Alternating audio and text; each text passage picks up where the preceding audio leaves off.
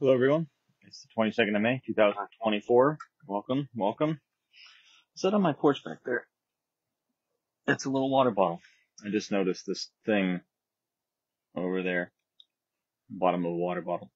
Anyway, I wanted to remind everybody that tomorrow, Thursday, at 9:30 at Forest View Cemetery, we're meeting together to plant American flags on the graves of servicemen and women who were buried in that cemetery and one other one.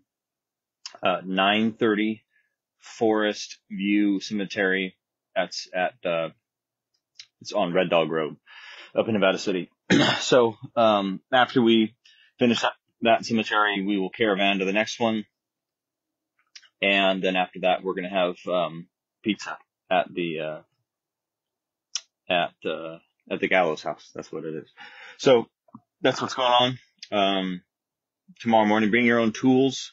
And by tools, I mean, really all you need is something to poke a hole in the ground. A lot of times I'll just use a screwdriver, or you can even bring a screwdriver and a hammer. Some guys, use, cordless drills. Jeff has like a super long, like auger bit, so he doesn't have to bend over when he, drills holes. And that's just because, the ground's hard and they're flimsy little wooden, flag poles that the flags are on. And, sometimes it can be hard to get them driven into the dry ground. If you don't have anything like that, you don't have a screwdriver in your house, it's fine. You'll work it out.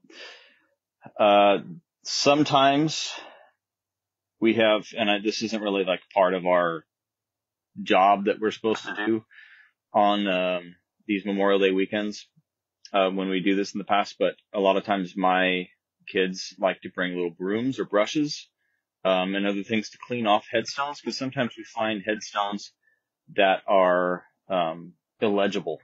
They're just totally dirty. Maybe the groundskeeper weed whacked around and it just threw a bunch of grass on top of the gravestone. And so sometimes it's nice, if you're into that kind of thing, to bring a little broom or brush or something to clean those off.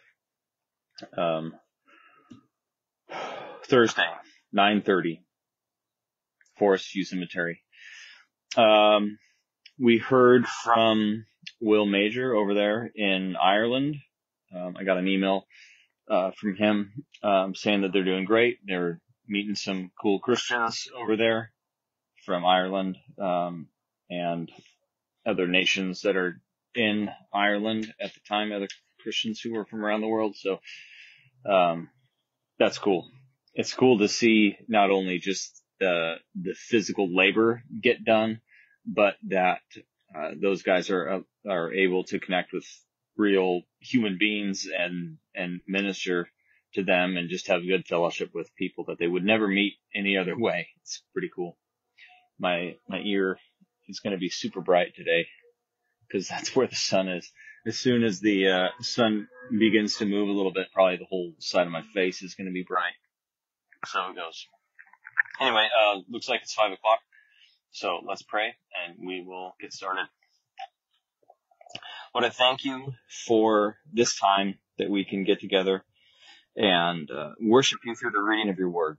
Lord, I know that you are the one who teaches us. I know that you are the one who wrote your word. So, Lord, I pray that you would give us insight and understanding. I pray that you would help us to have soft hearts to hear what you have to say, Lord, that we wouldn't be stubborn, but that we would listen to you and that we would take what your word has to say and apply it to our lives, that this wouldn't just be knowledge, that we wouldn't just be gaining information tonight, but that we would hear from you, that we would see the things that we need to change in our lives, the things that we need to keep doing in our lives, and that we would apply those. In Jesus' name we pray. Amen. So, this past Sunday, hold on, let me scroll up to the top of my notes. I got to teach Big Church Sunday because Jeff's gone, obviously, right? And I just wanted to say, man, I had such a great time on Sunday. And that's not really unusual for me. I really love Sunday mornings.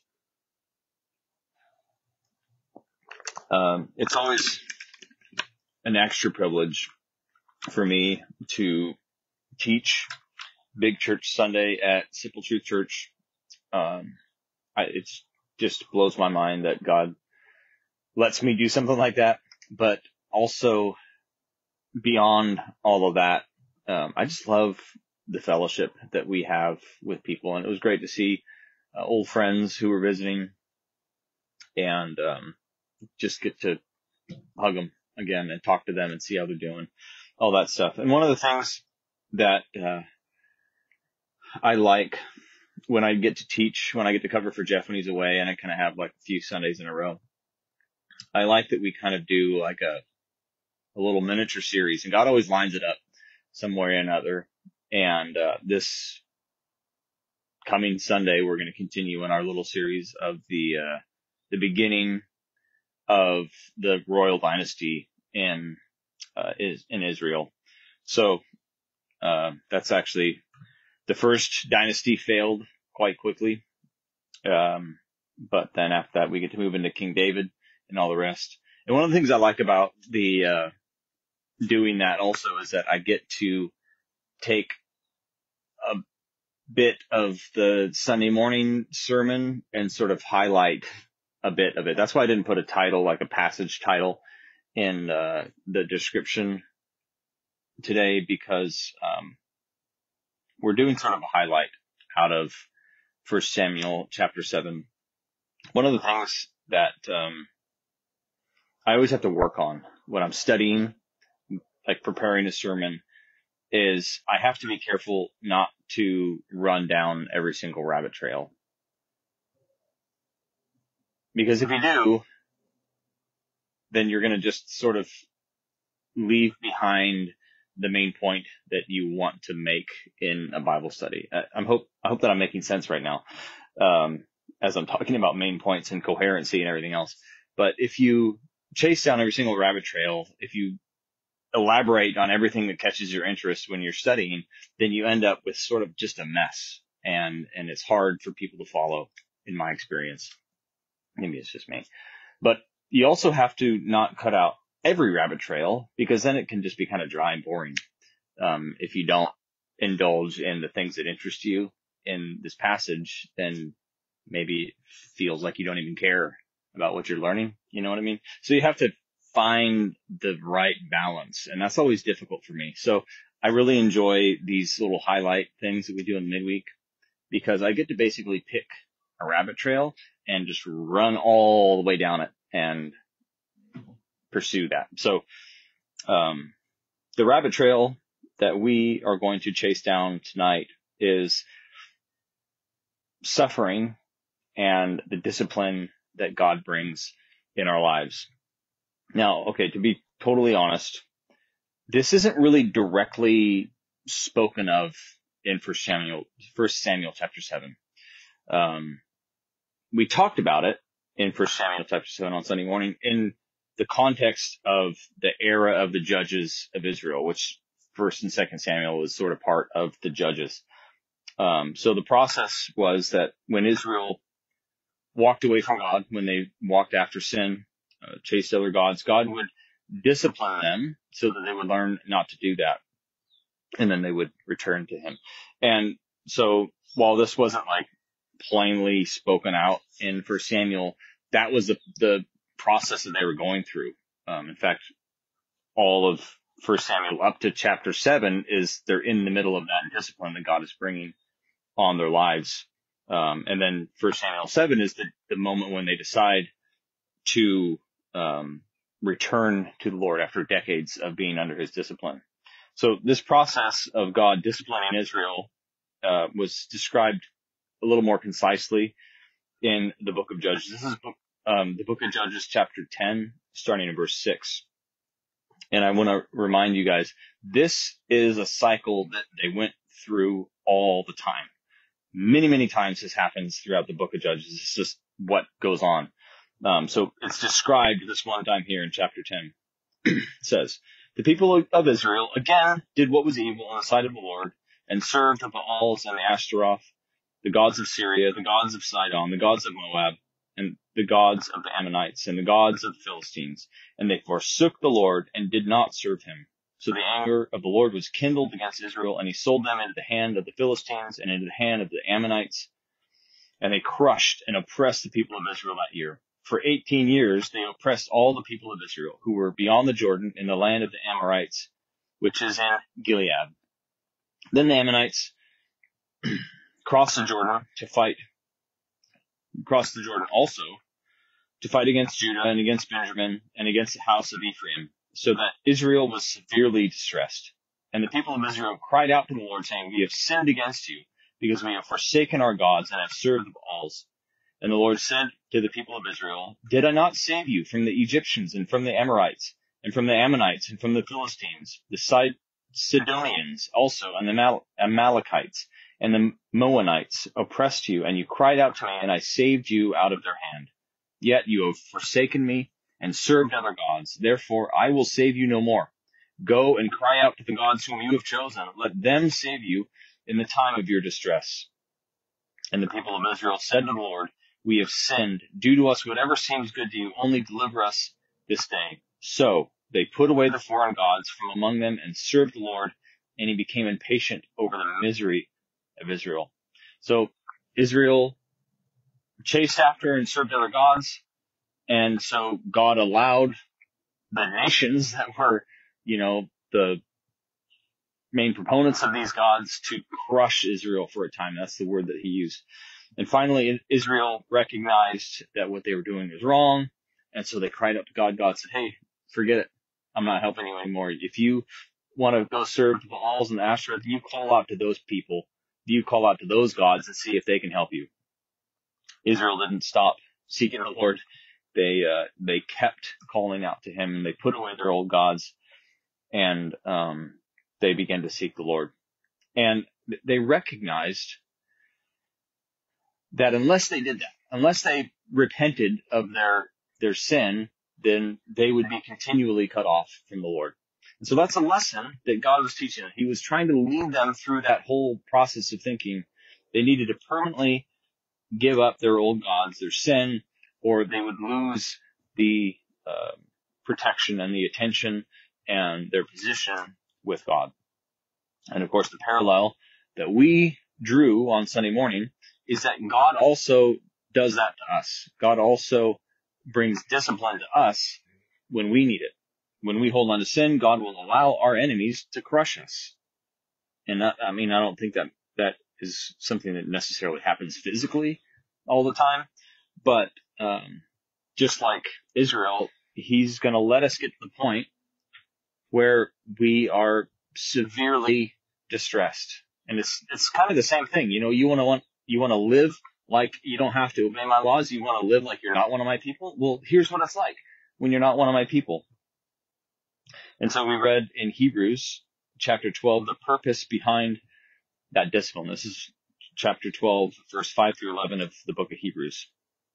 It says, "And have you forgotten the exhortation that addresses you as sons? My son, do not regard lightly the discipline of the Lord, nor be weary when reproved by him. For the Lord disciplines the one he loves, and he chastises every son whom he receives. It is for discipline that you have to endure. God is treating you as sons. For what son is there whom his father does not discipline? If you are left without discipline, in which all have participated, then you are illegitimate children and not sons. Besides this, we have had earthly fathers who disciplined us, and we rejected them." Sorry, the opposite of what I just said. We did not reject our fathers. It says, we have had earthly fathers who disciplined us, and we respected them. Shall we not much more be subject to the Father of spirits and live? For they disciplined us for a short time, as it seemed best to them. But he disciplines us for our own good, that we may share his holiness. For the moment, all discipline seems painful rather than pleasant, but later it yields the peaceable fruit of righteousness to those who have been trained by it. So when God disciplines us, he does it for the purpose of correction. And he does it because he loves us. He loves us as children. And the author of Hebrews brings out this whole idea that, hey, if God is not disciplining you, then he's not treating you like a son. If a father has a child and he loves them, then he's going to discipline them. And we're going to talk about this a little bit more later on. But when God disciplines us, it's for the purpose of correction. It's not pointless punishment just for the sake of punishment. It's not torture. I mean, yes, the discipline of God is painful. It hurts. He even says here, for the moment, all discipline seems painful rather than pleasant. But he's not punishing us. He's not disciplining us to the point of pain. That's not the end goal, just to make us sorry for what we did, or regret what we did. He's not disciplining us for revenge. Discipline is meant to make us better. It brings out the fruit of righteousness if we are trained by it. And so think again of that story of Israel, right? They had to get miserable before they would call out to God. Once God had their attention because they were miserable, he told them what the problem was. You've got all these foreign gods in your life, and I'm not going to talk with you. I'm not going to deal with you when you have all of these foreign gods. And so then they corrected the problem. Now, it's obvious that it took that misery to get them ready to listen. They knew that what they were doing was wrong. They've had the law. It was no secret, right? God had it all plainly written out. They even had portions of the law just inscribed in a big old stone pillar to set up where anybody can go and read it. So it wasn't a secret. All the time that they were worshiping foreign gods, they knew it was wrong, but that they wouldn't listen to it until it became miserable for them. It's interesting, right? So then eventually they came to their senses and it yielded the fruit of righteousness in their lives. They were trained by God's discipline. That was what he was working on to do. And, sometimes when we're under the wrath of God, when we're under, not the wrath of God, but the discipline of God, it feels like God is angry with us. But he's not angry. He's not wrathful towards us. Actually, his wrath against our sin was completely satisfied on the cross. There's no wrath left over for us to feel and experience when he's disciplining us. So he's not disciplining us out of anger. He is disciplining us because he knows that our behavior needs to change. Our sin has been paid for. Our sin is taken care of. But our sin can still hurt us. And it can still hurt the people around us. And so that's what he's trying to get us to stop. This is the book of Proverbs, chapter 13, verse 24. It says, whoever spares the rod hates his son, but he who loves him is diligent to discipline him. And I think that most of the time, it seems to me, at least, and I'm no necessarily an expert. Hold on. As the sun turns, I'm going to turn myself a little bit more. Sorry, dog. There. That way, the side of my head was getting really hot. There's my hold on. Where's my finger? There it is. There's my goat pool. They drink out of that. Anyway, I think most of the time, the ways that we suffer are just the natural results of our sin. For Israel, the example that we read, they wanted to go off and worship false gods. So God said, okay, listen, you're going to experience that. That's what you want. That's what you're going to get. It's a natural result. And so, life without the protection of God was miserable for Israel. They were a tiny little nation, and they're surrounded by people who are their enemies. I mean, exactly the same situation they're in now, right? The false gods can't help Israel. They're powerless to do anything for them. And so Israel is overrun. That's a natural result of their sin. And, it's a little bit like disciplining and training your children. And if you think about it, I would say most of the rules, like household rules that we set up for our kids when we're training our children, we establish them not because of morality, but because of safety. We do have things like, hey, don't be mean to your brothers and your sisters, right? That's a rule that everybody has in their family. Be kind. Treat your brothers and sisters with kindness. Share the things that you have. Think about others more than you think about. So we do have rules in the house. We have law that's moral.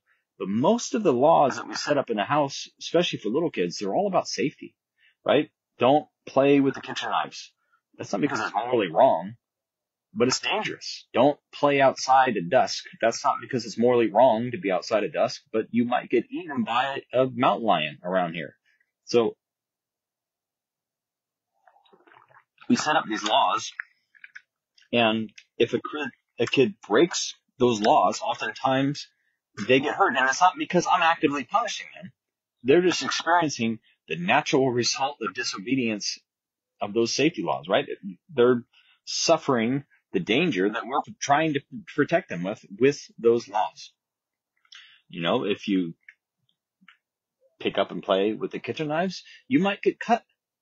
And then you're going to suffer for a little while because maybe you have to go get stitches. I did that when I was a kid. I was playing with my dad's fishing knife when he wasn't around. Ended up with 4 stitches on my hand, hurt like the dickens.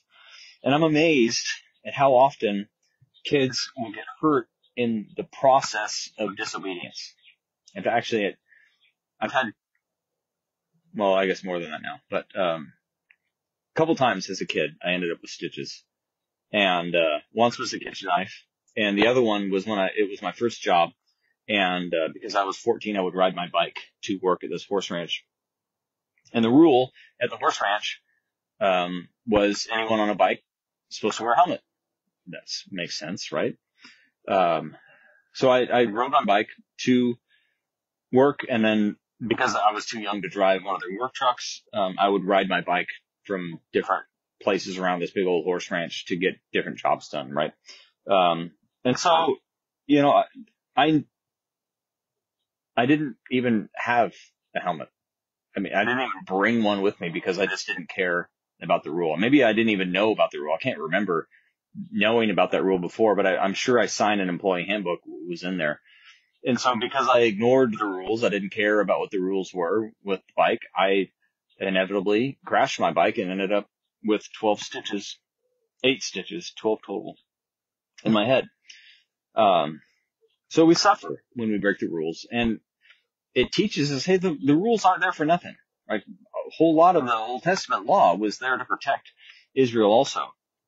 And God uses the suffering that we experience in those times to bring us back. Hey, that rule's not there for nothing. He's trying to keep you safe, and he makes us come back living under the umbrella of his protection. This is the book of Job, chapter 5. We're going to talk about Job a little bit more. But this is one of Job's friends speaking. I don't think that the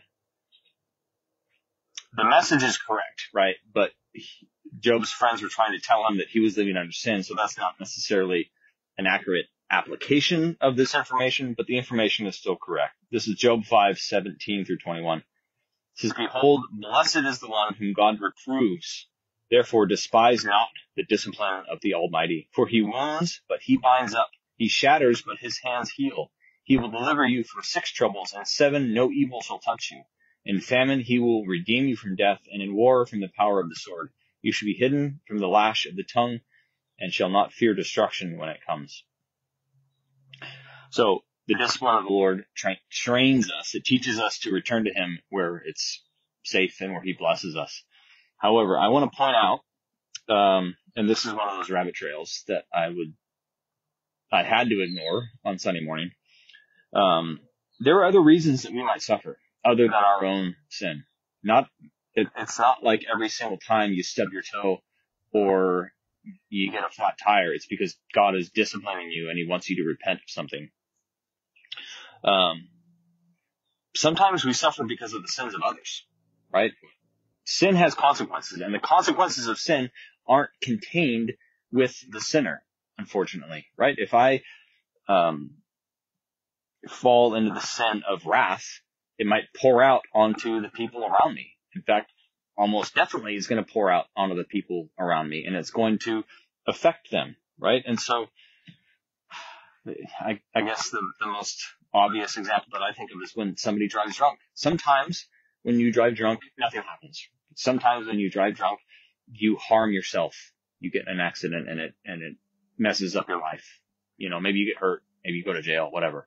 But all too often, the sin of driving drunk harms people much more than the actual sinner who commits that sin. I'm kind of giggling at myself because driving drunk is not a sin that's labeled in the in the law of God because it wasn't invented yet. But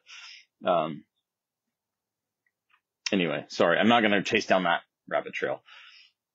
Sometimes we suffer because of the sins of others. Sometimes we suffer just because of dumb luck, right? Sometimes an earthquake strikes or a wildfire burns somebody's house down, and it brings suffering to the people affected.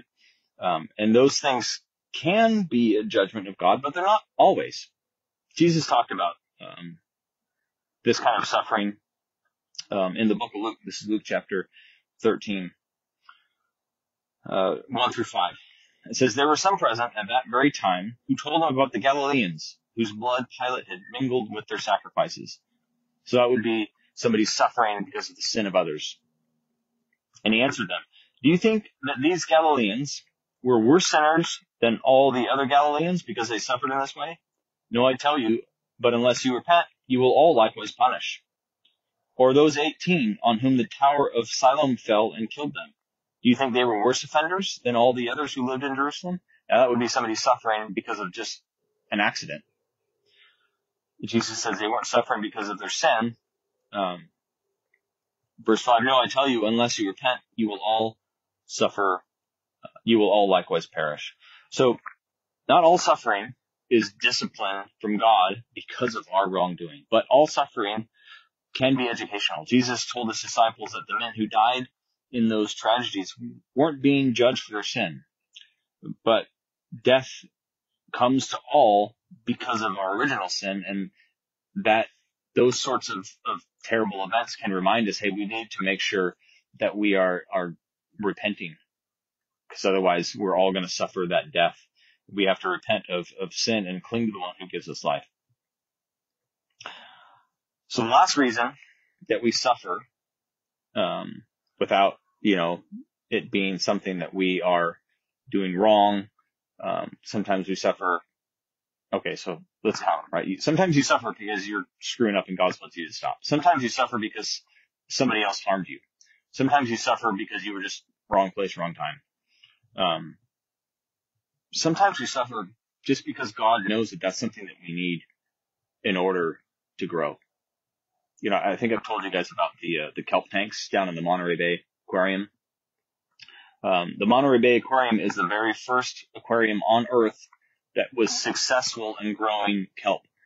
And the reason that they could grow kelp in Monterey and they couldn't do it anywhere else in the world is because Monterey allowed the ocean current, the waves pushing in and out, to affect the kelp tank. And they figured out kelp needs that back and forth tug, that constant shifting, it looks miserable to me to be tossed around all the time, but they need that suffering in order for them to grow. And this is difficult to accept because we don't see the way God sees. We don't see life from the beginning to the end the way that God sees, but God does. And so he allows us to go through things that he knows that we need in order to get us to a place where we can grow more. The whole book of Job is about this process, right? Job is suffering because God knows that it's going to help him to grow, and Job does not get it. He does not understand. He's like, what is going on? He lost everything in his life, and it was not because of his sin, and it was obvious that it wasn't just dumb luck. God made all of these things happen, or at least allowed all of these things to happen. And so we spent the whole rest of the book trying to figure out what happened. Why is this happening to me? He's crying out to God. He's arguing with his friends who were trying to convince him that it was his own sin that caused all of this. And finally, at the end of the book, God comes to answer Job. And he just basically tells Job, I'm going to do whatever I think is best. And you can't naysay that. He gave all those things to Job because that would be good for Job. And he can take them all away from Job if he wants to, because he knows, again, that's going to be good for Job. And we don't have the right, we don't have the authority to say, hey, that's not fair. It all came from God in the beginning, so he can take it all away. And so at the end, after Job went through all of this suffering, of course, God restored Job's riches. He restored Job's family, and he was richer and more blessed in the end of the book than he was at the beginning. But that wasn't actually the point of the suffering. God didn't take it all away so he could give him something better. The point was that God was teaching Job something. He was learning something that he couldn't learn anywhere else. He was growing in a way that he would not be able to grow if he was prospering. He had to suffer for that. Jesus talked about this also. This is the book of John, chapter 15, verse 1 through 2. It says, I am the true vine, and my Father is the vine dresser. Every branch in me that does not bear fruit, he takes away. And every branch that does bear fruit, he prunes that it may bear more fruit. And I know that's not necessarily the most exciting thing for us to hear. You know, if you are bearing fruit for God, if you're doing the right thing, he's going to come along and prune off some of those branches. That there's no way to think about that except for that is painful. That's suffering. If you're a tree and the gardener comes along and starts cutting off your branches, that hurts, right? And sometimes God has to do that, and it's not because of it's not some dumb accident, it's not some sin of somebody else, but it's God who's doing that. He's taking things away from us. And that's painful. We don't understand it. And it's hard to trust that the things that are painful for us are actually somehow good for us. But, I mean, it's true. And you can accept it in other parts of your life, right? We go through the pain of surgery when we need it because we know it's something good, right? The surgery isn't something that, you know, you cheated on your taxes, and so now we have to operate on your arm. It's not like a sin that you're being punished for, but it's helping you to be better. It's something that's necessary, and it hurts. We got to go through physical therapy, and it hurts, but it's necessary for us to get to a better place, for us to grow in a way that God knows will be good for us. So the only thing we can do is in those times, because we can't see, we have to trust in God's wisdom and in God's goodness. So again, Hebrews chapter 12, verses 10 through 11, says, for they disciplined us, that's our earthly fathers, they disciplined us for a short time as it seemed best to them, but he disciplines us for our good, that we may share his holiness. For the moment, all discipline seems painful rather than pleasant, but later it yields the peaceable fruit of righteousness to those who have been trained by it. Let's pray. Lord, we thank you for your discipline. We thank you for the ways that you work on us when we need it. Lord, sometimes we walk away from you, and I'm glad that you love us so much that you will do whatever it takes to bring us back. And Lord, I know that it's not fun, it's not pleasant, but I know that sometimes we have to be disciplined for us to pay attention again. Lord, it takes suffering for you to get our attention. And so, Lord, I pray that you would help us to be those who are trained by your discipline, that we wouldn't regard it lightly, that we wouldn't think it's because you hate us, but we would recognize your love in the ways that you discipline us, because we know that you are doing things to work out good in our lives, and you are trying to train us and bring out the peaceable fruit of righteousness. So help us to be obedient to the discipline. Help us to be trained by the things that you are training us in, and just keep working in our lives. Lord, we don't want to be ignored by you. We don't want to be left alone. We want you to always be active in every part of our lives. In Jesus' name, amen. All right, guys, thank you very much for joining me. Once again, I want to remind you, tomorrow, 9:30, Forest View Cemetery on Red Dog Road. God bless you guys. See you soon.